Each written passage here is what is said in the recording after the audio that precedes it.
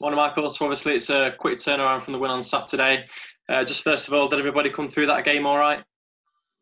Yeah, they seem to have. Yeah, Brennan had a little bit of a knock on his ankle that he'd had previously for the Aki game just before he scored. So just after he scored the goal.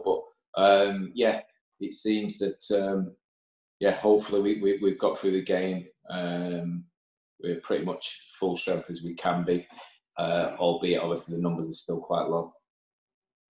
And when it is a quick turnaround like this, Saturday, Tuesday, and with there being a long trip involved as well, how's preparation time affected? Yeah, I mean, it always does. The Saturday to Tuesday one, I think when it's Tuesday to Saturday, you've got that extra day or so to try and, put things in place. But I think it helps on the back of a win. There's no doubt about it. Obviously, from a confidence point of view, we're keeping the momentum going. That was my real concern when the Gillingham game was called off, that we'd lose a little bit of momentum going into Saturday's game. And I must admit, first half, I thought we looked like a side that had not played for 10 days or so. But then we got going in the second half and played well. And we're going to have to play at our best or close to our best to try and win on Tuesday. And when you are in form, like you say, does Saturday, Tuesday almost help so you can keep that momentum going? Yeah, absolutely. And like I say, that's why we were desperate to try and play the Gillingham game and keep the games coming thick and fast because, when you're playing well and there's confidence within the group, you want to keep playing. And in terms of the preparation between games, most of our preparation was done, and the players will tell you, in pre-season and in the early parts of the season, because we had an opportunity to implement our style, our patterns of play, how we want to approach the game. And I think that's shown it for the majority of the season. And turning attention to tomorrow night, obviously Portsmouth had that defeat on Saturday at home to Hull. How do you think that result will impact their approach to the game? And does playing them off the back of that kind of play in your favour or play against you, do you think? Probably find out in the first 20 minutes on Tuesday. But even losing the game, there's no doubt about that. After the run that they've been on, not conceding a goal, that will hurt them to lose 4-0 at home. And I'm expecting a backlash in that first 20 minutes, especially on Tuesday. We're going to have to come out of the traps and match them and compete. If not, we'll find ourselves a goal or two down because they've got a lot of experienced players within that group. But within that group as well, they've got some really, really talented strikers and forward players who do ever so well for them. So, yeah, it's probably going to go against us in terms of, if it was a 1-0, they might accept, right, okay, we've been on a good run, let's go on to the next game and get a bounce back. But to lose 4-0, obviously they're going to be hurting and smarting, and we just got to make sure we're ready for it. And in the return fixture against Portsmouth at the LNER Stadium 2 or 3 months ago, I think it's fair to say that Portsmouth were probably the better side and deserved winners. What's changed in that time to make you think that there'll be a different outcome tomorrow? The team that will start tomorrow. And that is no disrespect to the team that started against Portsmouth early on in the season, but we were a little bit decimated with injuries to key players. When you look at certainly, that little triangle in terms of the two centre-halves and our number 4, we had Liam Bridcutt missing on the evening. Joe Walsh and Lewis Montsman had a partnership going prior to that Portsmouth game. They were both missing in that game as well. Now, obviously, we've got 2 experienced centre-halves, Adam Jackson and Joe Walsh available for tomorrow. We've also got Liam Bridcutt available tomorrow, who obviously is key for us. So, it'll be a very, very different outfit in terms of what Portsmouth are going to come up against.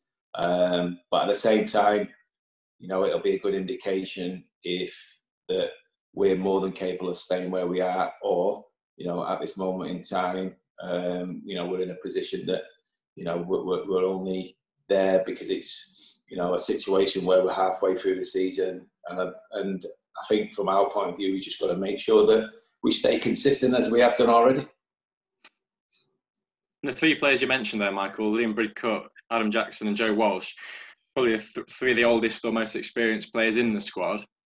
Are players like that especially key in fixtures such as this away from home against, a team in and around you at the top of the table? Yeah, definitely they're going to be massive because it's, regardless of fans being in the stadium or not, it is a difficult place to go. As we've said, before Saturday's defeat to Hull, they were in fine form. Portsmouth, obviously, 5 or 6 straight wins in all competitions and not conceding a goal says everything that you need to know about Kenny's side. And we're going to need, obviously, those 3 to be really at it tomorrow and help the young players. And if they do, and we can gain confidence by starting the game well, then, we are more than capable of going on and winning it. And starting tomorrow, we've got a run of games, including the likes of, obviously, Portsmouth, Hull, Doncaster, Accrington, all teams that are in and around you at the top of the table. Does it feel like the start of a really potentially significant run of games? Yeah, I think it does. There's no getting away from that. It'd be silly to try and sort of bat that one away. The reality is if we get enough positive results over the next 4 or 5 games, it's going to be very, very difficult for me to try and play down something. Whereas if we, don't get positive results and we lose 4 or 5 in the bounce, all of a sudden it's like, well, we were up there for a while, but were we worthy? Who knows? All I can say is that the lads have been great so far. We're way ahead and much further along in terms of development than what I thought would be. In terms of targets, we're way ahead of our points target at this moment in time. But because we are, and because we're tasting what we're tasting at the minute, we want to try and stay there as long as we possibly can. And why do you think that is? Why are you so far ahead of where you thought you'd be at this time of the season? What do you put that down to? A lot of hard work, the ability of the players to sort of take information on what we want and then obviously go and execute it. And at the same time, there was a little bit of unknown at the start of the season. So there was a little bit of unknown of, how quickly we've gelled, but how strong the league's going to be and how strong the opposition are going to be. Probably gives you a good indication that we've recruited well and we've been quite smart and cute in doing that well. But yeah, there's loads and loads of factors, but I think it's one of them where when you're a club, say at the start of the season like we were, and we had 1 season back in League One for the first time in 20 odd years, I think you just got to go, right, okay, realistically, where can we finish? And our target was to try and make sure that we finished in the top half of the table. And I think that was a realistic one then because, ultimately we were 14th, 15th last season and we were very new.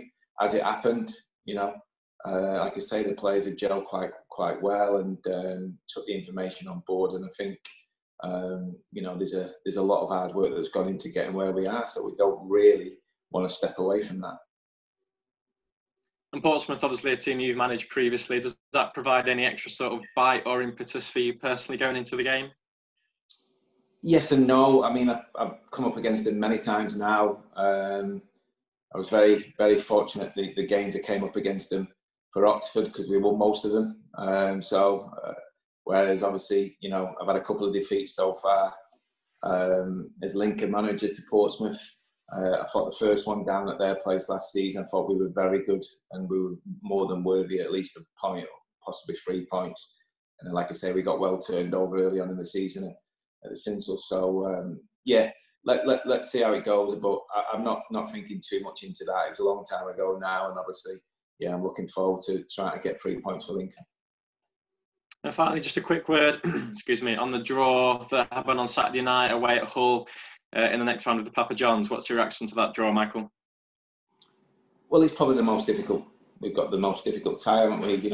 Away to if you look at it in terms of league, etc., we've got the toughest draw because we're playing away to the team that are highest placed in the competition. Having said that, it's a great opportunity because I said to the players probably 2 or 3 games ago, the reality is this is one competition that every single team that enters it has probably got a good chance of winning it and probably think they can win it.